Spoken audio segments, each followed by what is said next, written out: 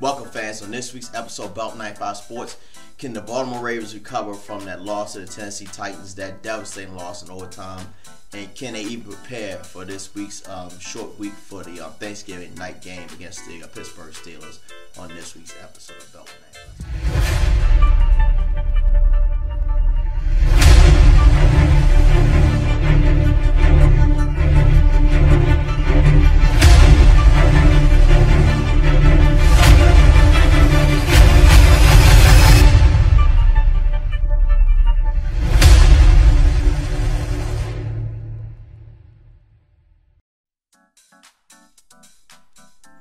So welcome back, fans. Like I said, this week's episode is a short week for the team.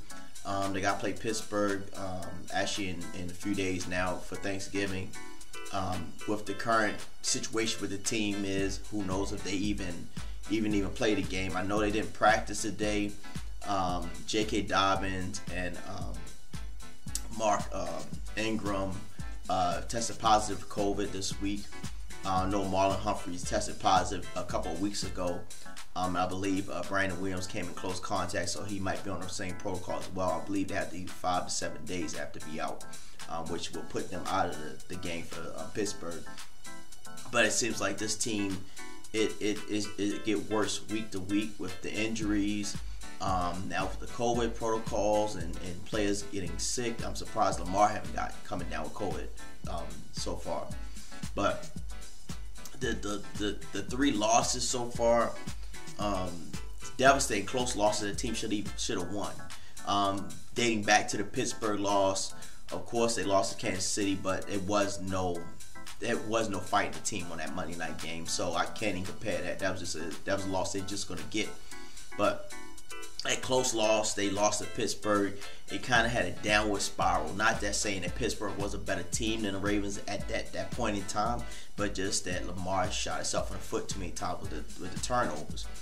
But then you look at the loss to New England.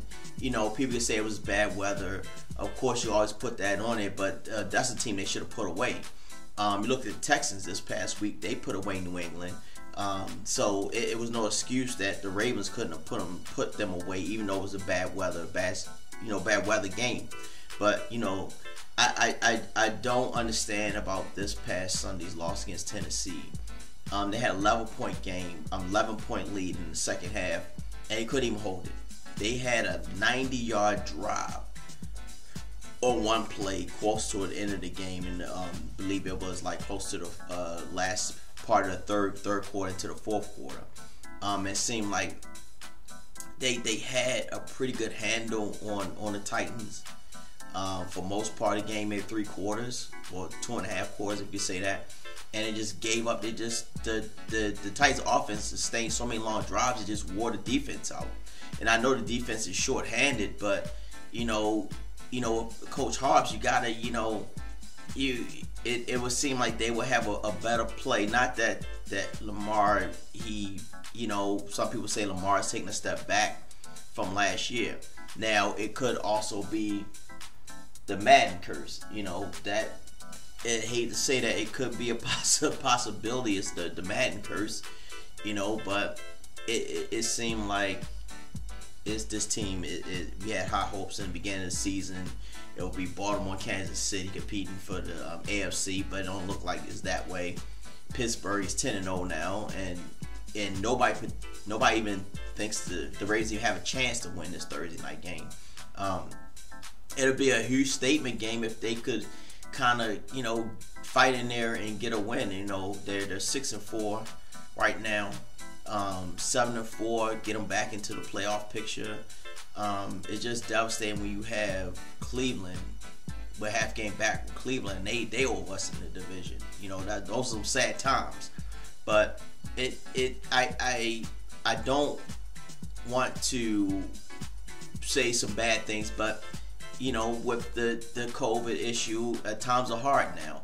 Who knows even if we're going to have a full NFL season this year. Maybe like with the NBA and MLB. But I'm just really disappointed in the way the team looks right now. All of us had high hopes that they would, compete for a championship this year. it's not over yet, especially with the extended playoff. But you hate to kind of back foot into the playoffs, and when you get there, you want it done. After that huge hype from last year and leading into this year from that Tennessee loss early in January of this year, and then for them to come back into the house again and knock us back out again. You know, hopefully that the team has some type of energy, some fight for this Thursday night game, being in prime time, and they want to, you know, get one up on the Steelers in their own home. But I'm just lost for words right now. It's easy for us to say this on the other side of the camera because we're not the players. And like I always tell people, you can have a good team on paper, but every player is an individual. Every player has different situations in their lives. Lamar could come to work one day, or I say it's work, it's their job, come to work one day feeling fine, but Hollywood Brown may have a family emergency or family issues that might be on his mind. He might not play as well. And that's another issue as far as getting Hollywood into the offense. I know he made some statements a couple of weeks back. Lamar this past Sunday said he's trying to, you know, find ways to get him involved. Hollywood did have a drop and then a miss in the end zone. I throw the ball in the end zone more on Lamar's fault than it was Hollywood. But it seemed like I wish the team would have gotten Antonio Brown. It probably would have solidified a number one spot as far as a wide receiver, and then plus it would have motivated Hollywood because he has his cousin with him. But sometimes I don't understand how the Ravens operate.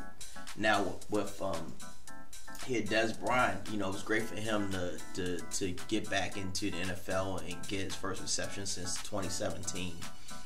So great to see him. I think with him, he's motivated. I think that's going to be the spark that if this team goes anywhere, it's going to be through him. Now, it was a play where he was wide open and Lamar missed him, or I'm sorry, Lamar didn't see him. He wasn't his first read, so Lamar didn't look for him. But, you know, that probably would have been an easy touchdown for the team had he had saw Des Bryant wide open. But, you know, those are some of the things Lamar's going to, you know, gain over time. This is an unlikely season for any sports fan, any sports team, and now with the COVID situation and Ravens players coming down with it, and like I said, I had it this past June, so it's nothing to play with, and sometimes some point in time that I had it, I didn't think I was going to make it, so it's something really real, and when you have a physical job and you have to do this, your body not really prepared for that. Me being a first responder, so I definitely know that. But you know, I just want to say that I hope the team puts up much of a fight this Thursday night, and wish us for the best. Hopefully we get a win out of it. Hopefully we can right this ship. Hopefully no other player comes down with COVID. So you know, hopefully that won't happen. But, you know, guys, give me some of your opinions, some of your comments. We doing a little different thing here with this set here, you know, because we always incorporated DC, Maryland, Virginia. So we cover all the DMV sports. That's why the set looks like this. So if you have any questions, please email it to Beltway95sports at Gmail or Beltway95sports.com. Or leave your email information in the comments, and we'll give you a different link, whatever. And then once you do that, incorporate a picture of yourself, because we like to incorporate that in the video as well. So thank you guys for your time. Wear your mask, be safe, enjoy the Thanksgiving holiday, and go Ravens.